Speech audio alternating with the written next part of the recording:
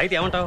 ఒక్కరోజు పని మీద ఇండియాకి వచ్చిన ఎన్ఆర్ఐ అదే రోజు యాక్సిడెంట్ లో చనిపోయాడంటే ఎవరన్నా మర్డర్ చేసి యాక్సిడెంట్ కలర్ ఇచ్చుండొచ్చు కదా అని. అది జరిగి 3 నెలలైంది, ఇప్పటిదాకా ఏం తేలేదు. అయినా నువ్వు దాన్నే పట్టుకుని ఎందుకు వెళ్ళాడుతున్నావు నాకు అర్థం కావడం లేదు. నాకు ఒక అవకాశం కావాలి సార్. ఏంటది? నేరం చేసిన వాడిని పట్టుకునే వరకు నేను ఫైల్ క్లోజ్ చేయను. నేను చెప్పిన వాటి విను. ఆ మినిస్టర్ సెక్యూరిటీ గురించి చూడు, కనీసం ఇంక్రిమెంటో ప్రమోషన్ వస్తుంది. ఈ కేసు వదిలే, దీనివల్ల ఏమొస్తుందయ్యా? డ్రైవర్ పోనీ.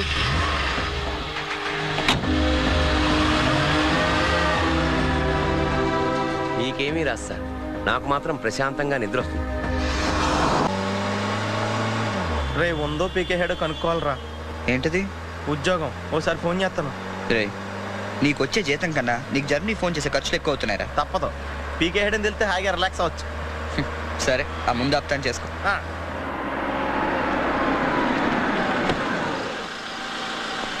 థ్యాంక్స్ రా, నువ్వు జస్ట్ 1 నుంచి 10 అంకెలు ఎక్కడ లోపు వచ్చేస్తాను. SIPTSCDDO. ఇక్కడ ఐఎస్టీ లేదా? మరి ఆడు ఎక్కడ ఆపాడేంటి? ఏమండే ఇక్కడ ఐఎస్టీ ఉందా? కళ్ళు దొబ్బే ISD చదవటం రాదా? అర్ధరాత్రి నేనే దొరికాను నీకు? ఓహో, అడ్డంగా చదవాలా?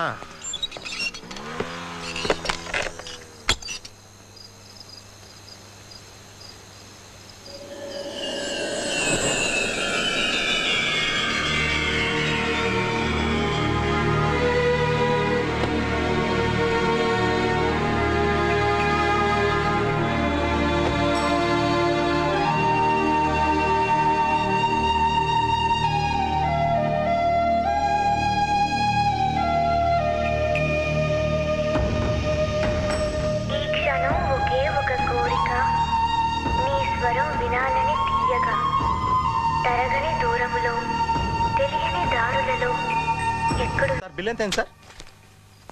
116 రూపాయలండి. కరెక్ట్గా 16 రూపాయలు చిల్లరవండి. కరెక్ట్గా 16 రూపాయలు చిల్లర? అవునండి. ఇదిగోండి. ఇదేంటి? 16 రూపాయల నోటు. 16 రూపాయల నోట? కొత్తగా వచ్చిందిలే, జాగ్రత్తగా చూసుకో. దొంగ నోట్లు వస్తానంట. కరెక్ట్ చిల్లర కావాలంట.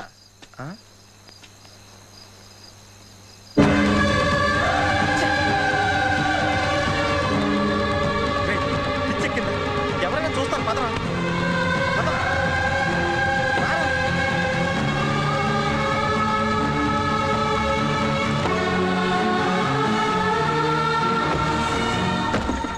రే, ఆ బట్టల షాప్ వాడికి 3000, కిల్లి కొట్టుడు 1000 రూపాయలు ఇవ్వాలి, ఇచ్చేయి. వింటున్నావా? 6 వారాలు ఉందామని వచ్చాను రా, 6 నెలలు ఉండాల్సి వచ్చింది. నీలో మాత్రం మార్పు లేదు. ఎన్నిసార్లు చెప్పినా వినట్లేదురా నువ్వు. అసలు నువ్వు మారుతావనే నమ్మకం కూడా నాకు లేదులే. రే, నీకెంతమంది ఫ్రెండ్స్ ఉన్నారో నాకు తెలియదురా, నాకు మాత్రం నువ్వు ఒక్కడవే. కనీసం నా కోసమైనా జరిగింది మర్చిపోరా ప్లీజ్ రా. ట్రై చేస్తున్నాను రా, కానీ నా వల్ల కావట్లేదు. అందుకే నేను కూడా నీతో వద్దాం అనుకుంటున్నాను. అట్లీస్ట్ ప్లేస్ మారితేనేనా నా సూట్ కేసు కూడా సర్దరా.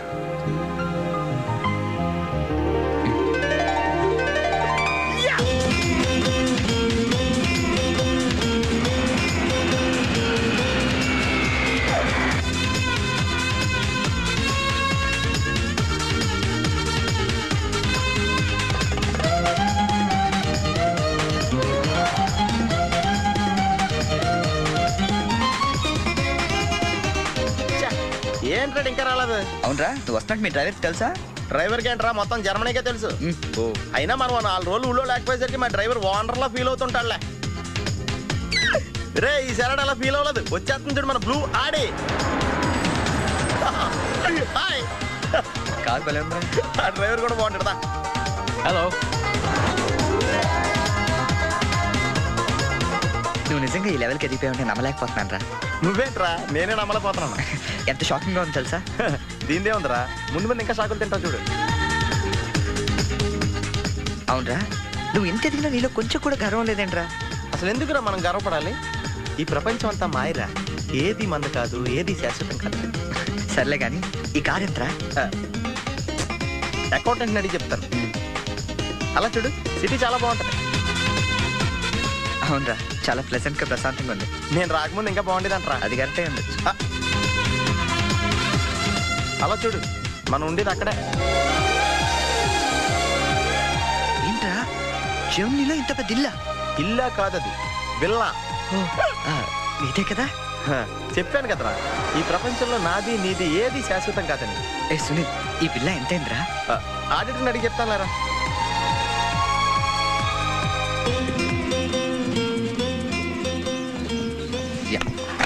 Thank you. హలో, ఇటు బాబు వెళ్ళాల్సిందే. అది అవుట్ హౌస్ కదరా? ఇక నుంచి నువ్వు ఉండాల్సింది ఇక్కడ. ఇక్కడ ఎవళ్ళు ఎక్కడ ఉండాలో అక్కడ ఉండటం బెటర్. ప్లేస్ మారగానే మనిషి మారిపోయావు కదరా. రేయ్, నువ్వు ఫీల్ అవుతావు నాకు తెలుసురా, కానీ తప్పదురా, ఏం చేస్తాం. సర్లే, నీకోసం నేను కూడా ఇక్కడే ఉంటానులే. అవసరం లేదులే, నేనేం ఫీల్ అవ్వను, కానీ నువ్వు ఆ విల్లాలోనే ఉండు. విల్లాలో ఉంటే వానర్ ఫీల్ అవుతాడు. ఆడేవాడు? Villa owner. విల్లా ఓనర్ ఎవడరా? మన కారు వానరు. కారు నీది కాదా? విల్లా వానరదే. అంటే విల్లా కారు రెండు నీవి కాదా? రెండు వానరయ్యారా. మరి నువ్వు డ్రైవర్. ఏ విషయం ఇండియాలో ఎవరికన్నా చెప్పావు అనుకో, నీ పరివే పోద్ది. హోరి అదవా, మరి ఇందాక ఎయిర్పోర్ట్ లో దిగినప్పటి నుంచి అన్ని నాదే అన్నావు కదరా? అన్ని నాయే అనలేదురా, అంతా మాయే అన్నాను. నువ్వు నన్ను సరిగ్గా అర్థం చేసుకోవట్లేదురా. Sunil, boss calling. Yes coming. నువ్వు లోపలికి వెళ్ళి రెస్ట్ తీసుకుంటుండు. నువ్వు షాక్ నుంచి బయటకు వచ్చేలోగా నేను వచ్చి కలుస్తాను.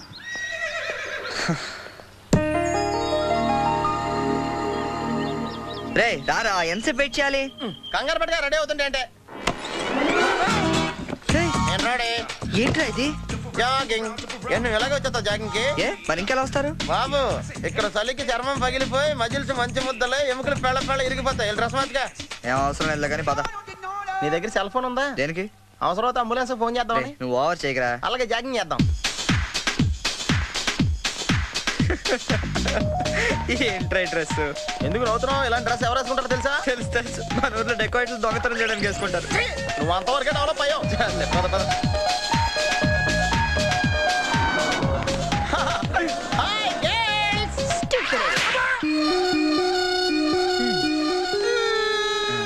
వెళ్దామా?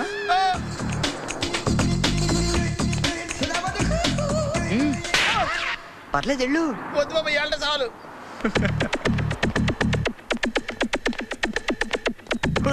ఈడెవడరా ఆయిల్ ట్యాంకర్ లో ఉన్నాడా? Sunil, hi ఆతి Mary సాతి. యారా, పందిలా తినేసి ఎద్దులో ఒళ్ళు పెంచేసి జింకలా జాగింగ్ చేస్తే సన్నబడిపోతాను అనుకుంటున్నావా? ఎందుకు రండి, వదిలేవచ్చు కదా. నీకు తెలియదు ఉండరా. Nice meeting you. ఒరే, నీకు విషయం తెలుసా? నిన్ను సకానికి కోసి వండితే 10 ఊళ్ళకి బఫే భోజనాల కింద సరిపోతావు. నీకు ఎక్సర్సైజ్ అయ్యి వర్కౌట్ అవ్వవు, కానీ నా మాట నువ్వు రంపం తీసుకుని సైడ్ చెక్ చేసుకో. ఒక మాదిరిగా రిజల్ట్ ఉంటుంది. ప్లీజ్.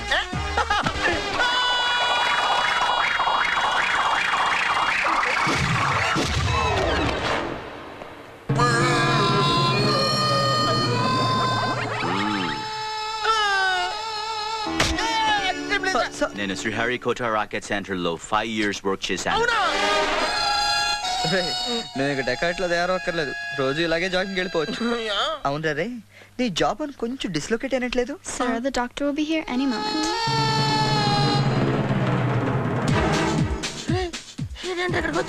ఏమోరా.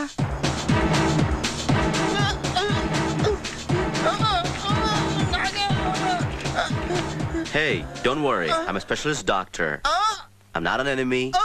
Just a friend for you. Nurse, bring him in. Yes, doctor. ఇంకోటి ఆర్డర్ తీసుకెళ్ళరా. ఈ సైడ్ కొడితే మా ఇంట్లో భోజనాలు ఎట్టేస్తారా? పర్లేదులేరా. అవునరా, ఈ సైడ్ గ్యారెంటీ చంపేస్తాడరా.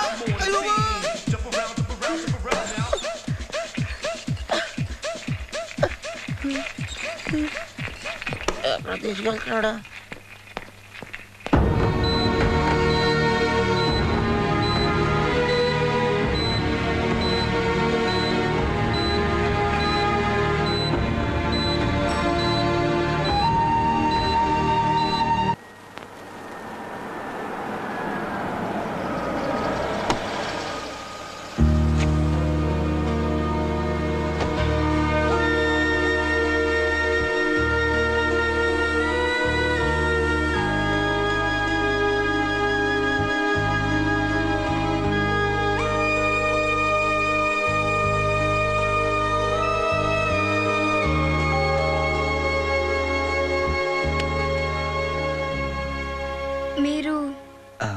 నా పేరు శేఖర్, నేను అమర్ ఫ్రెండ్ని. నేను అమర్ సిస్టర్ని. అన్నయ్య నాకు తెలుసమ్మా. ఇంట్లో ఎవరైనా రండి, ప్లీజ్ కమ్. బామ్మ పూజలో ఉంది, వస్తుంది. అలాగే. మీరు కూర్చోండి. సారీ, నాకు స్కూల్కి టైం అయింది, నేను వెళ్తాను. బాయ్. బాయ్.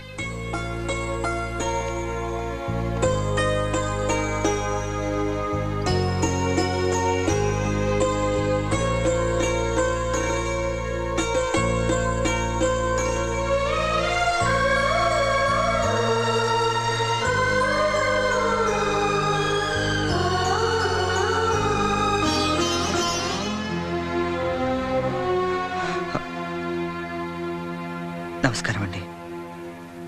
నా పేరు శేఖర్. నేను హైదరాబాద్ నుంచి వచ్చాను. అమర్ నేను హైదరాబాద్లో ఫంక్షన్లో కలిసాం.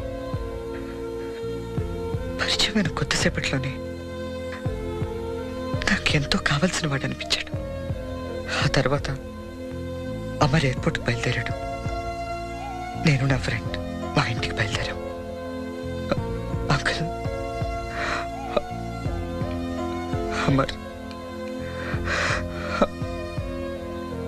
అమర్ యాక్సిడెంట్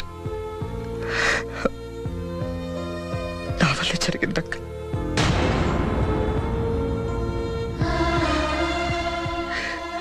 నా వల్ల జరిగింది. యాక్చువల్గా నేను నా ఫ్రెండ్ కార్లో బయలుదేరాం అంకుల్. ఉన్నట్టుండే ఓ బిల్డింగ్ లోంచి ఒక్కొక్క పిల్ల వెనకాలే దాన్ని పట్టుకోవడానికి ఓ చిన్న పాప సడన్ గా నా కారు ముందుకు వచ్చేసారు. ఆ చిన్న పాప నా కారు కింద ఎక్కడ పడిపోతున్న టెన్షన్లో నేను రైట్ టర్న్ తీసుకున్నా. నా కారు వెళ్ళి వాటర్ పైప్ లైన్ కొట్టింది. అర్థం నిండా నీళ్ళు. అప్పటికే నా కారు బలంగా తెన్ను కుట్టుకున్నట్టు నాకు శబ్దం వినిపించింది. కారు దిగి చూసేసరికి రక్తం పడుగులు. అమర్ యాక్సిడెంటల్కి మొదలైన మా పరిచయం ఇలా ఓ యాక్సిడెంట్తో ముగుస్తుంది అనుకోలేదు. జరిగిన దాంట్లో నా తప్పెంతుందో నాకు తెలియదు. ఆ దేవుడు ఏ శిక్ష విధిస్తాడో కూడా నాకు తెలియదు. కానీ ఇప్పుడు మీరు ఏ శిక్ష విధించినా భరించడానికి నేను సిద్ధం. ఎవరితో బాబు మాట్లాడుతున్నావు? వాడు మాట్లాడ్డు. అమర్ చనిపోయిన దగ్గర నుంచి వీడు వినడం మాట్లాడడం మానేశాడు. లేని కొడుకుని తలుచుకుంటూ వీడు బాధపడుతున్నాడు. ఉన్న కొడుకు ఏమైపోతాడోనని నేను బాధపడుతున్నాను. అయినా అమర్ అన్ని వయసుకు మించిన పనులే చేశాడయ్యా. చిన్న వయసులోనే పేరు అన్ని సంపాదించాడు. అదే చిన్న వయసులో మా అందరికన్నా పెద్దవాడై వెళ్ళిపోయాడు. ఈ ఇంటికి సిరి సంపదలు వాడి వల్లే వచ్చాయి. ఆ లక్ష్మి కూడా వాడితోనే వెళ్ళిపోయిందయ్యా. ఈ ఇంటికి కోడలు కావలసిన ప్రియ కూతురిలా బాధ్యతలన్నీ తనే మీద వేసుకుని కష్టపడుతోంది. సారీ బాబు, నువ్వేదో పలకరించడానికి వస్తే మా కష్టాలన్నీ నీతో.